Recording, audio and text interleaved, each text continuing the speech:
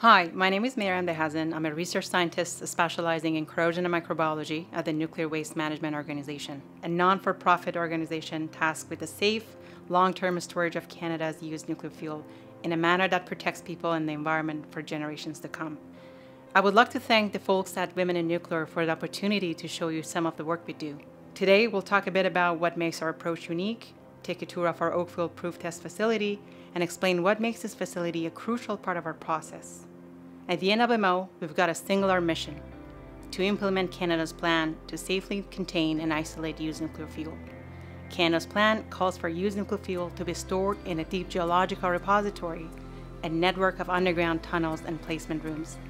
The deep geological repository will be located in a safe, suitable location with informed and willing hosts, including municipal, First Nations, and Métis communities. Built to a depth of about 500 meters, depending on the geology, the repository will be roughly as deep as the CN Tower is tall. Its design will rely upon a series of engineered and natural barriers that work together to contain and isolate used nuclear fuel for 1 million years. This approach is safe, technically sound, and consistent with best practices from around the world. Part of our approach is social, that involves community engagement with potential sites for the repository. Canada's plan will only proceed in an area with informed and willing hosts where the municipality, First Nation, and Métis communities and others in the area work together to implement it. The NWMO expects to select a site in 2023. 2 areas remain in our site selection process: South Bruce in Southern Ontario and the Ignace area in Northwestern Ontario. The other part of our approach is technical. Our team is made up of some of Canada's leading experts in the field related to nuclear waste management.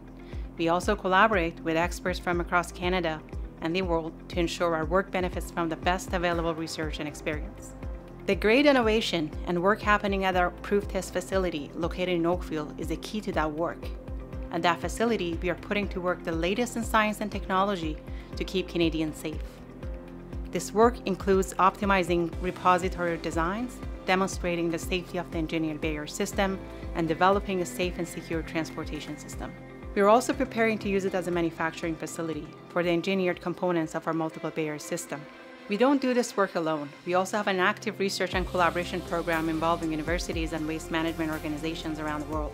We regularly invite internationally recognized specialists to review our work to ensure our work is consistent with current international state of knowledge, that suitable scientific and engineering approaches are in place, and that there is adequate scientific, technical, and sources to implement Canada's plan.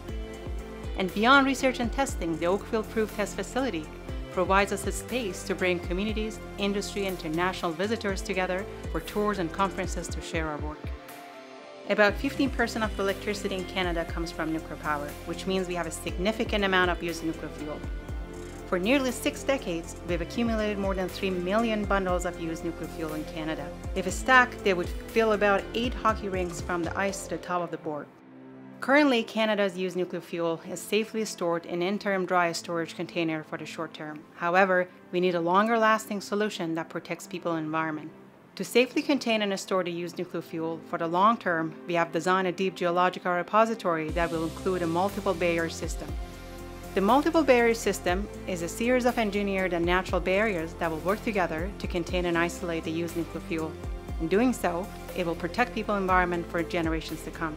The 5 engineered and natural barriers, which together make up the multiple barrier systems, are the used fuel pellet, fuel element and the fuel bundle, used nuclear fuel container, bentonite clay, and the geosphere. These 5 barriers all work separately, but together they're stronger, providing added layers of security. At our Oakville Proof Test Facility, we test several of these elements to make sure they meet our rigorous safety requirements. Let me take you through each part of the multiple barrier system in turn. The first barrier is the fuel pellet, a solid ceramic material that is very stable. The mineral is mined in Canada and baked into a cylindrical shape so that it will work in nuclear reactor. The pellet go inside the fuel bundle to be used in a nuclear reactor. The second barrier is the fuel bundle, which is made up of a very corrosion-resistant material called zircaloy. It's welded into a shape that optimizes it for the nuclear reaction so it can produce electricity. The third barrier is the used fuel container, which I will talk about in details as we put it through rigorous testing here in Oakville. Used fuel is packaged in a used fuel container before emplacement in a repository. It prevents radioactive materials and the fuel from escaping into the underground environments. Plus, it's engineered to remain intact and keep the used fuel completely isolated.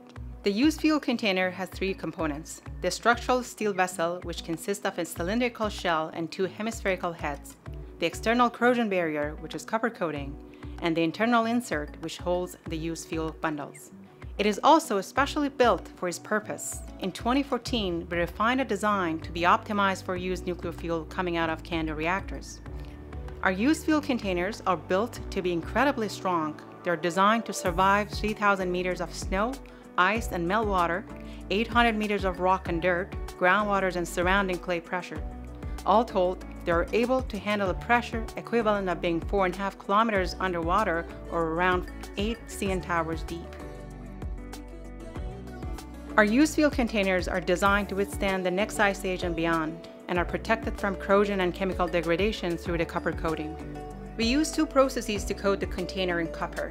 The first is the electrodeposition, where we pre-coat the used fuel container's factory components. A layer of copper is deposited on the container by electrolysis method, which is easily adaptable to the size and geometry of containers' cylindrical and hemispherical components. The second process is cold spray, where we coat the closure zone. That's where the hemispherical and the cylindrical components are joined. It uses a high-speed gas jet to accelerate powder particles toward the substrate, where they plastically deform and consolidate into a coating upon impact.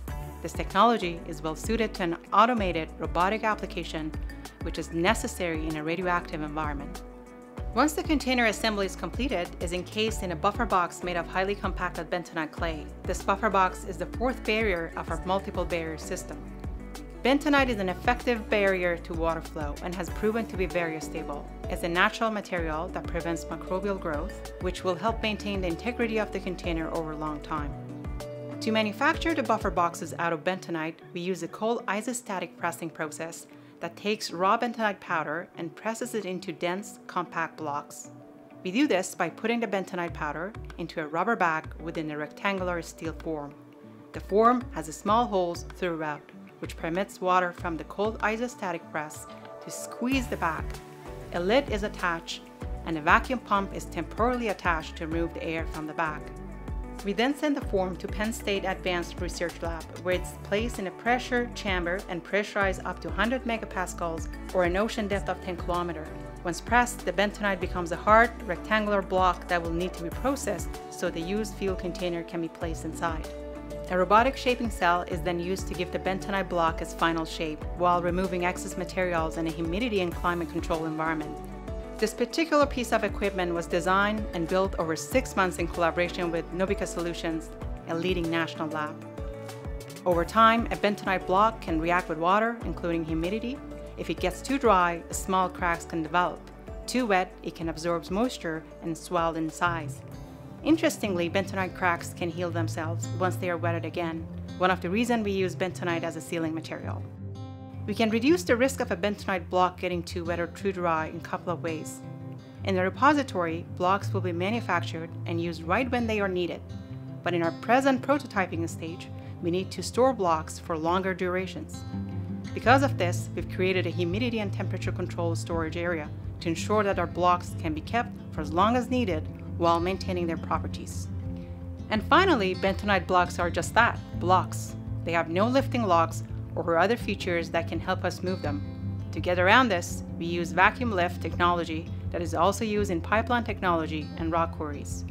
The vacuum system can lift several tons and is built with redundant safety systems that prevent block drops, including a vacuum reservoir if the pump fails during operation. It's used to lift, move, and assemble the boxes as needed. The final part of our multiple barrier system is a natural barrier, the geosphere. The buffer box and container will be placed in an emplacement room about 500 meters underground and surrounded by solid rock. As part of our proof testing, we are conducting a full-scale emplacement simulation.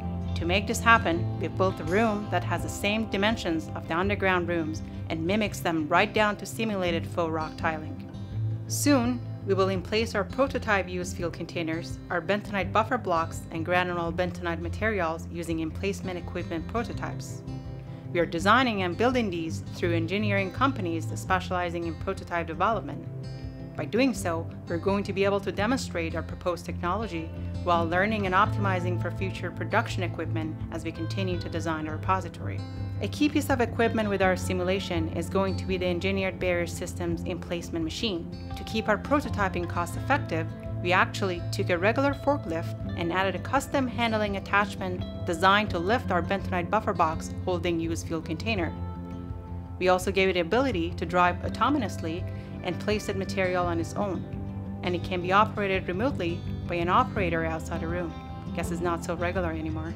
Once the blocks are in place, a secondary piece of equipment will fill remaining holes or forklift's pockets with a smaller compacted bentonite blocks. Most of the room will be filled at this point, but there will still be a small gap between the bentonite boxes and the rock. We plan to use a custom designed screw conveyor or auger system to push granular bentonite in chip form like limestone screening. Once that operation is complete, the room will be filled with just used fuel containers and bentonite clay. And that brings us to the end of the virtual tour. Safely containing and isolating Canada's used nuclear fuel is an enormous responsibility, and with the innovation, technology, and collaboration we are putting to work at Oakville Proof Test Facility is ones we are taking on with full confidence. I hope you have an understanding of the process and what we do at the Oakville facility, although we've only scratched the surface. If you're interested in learning more, please contact us. We'd be happy to share additional information.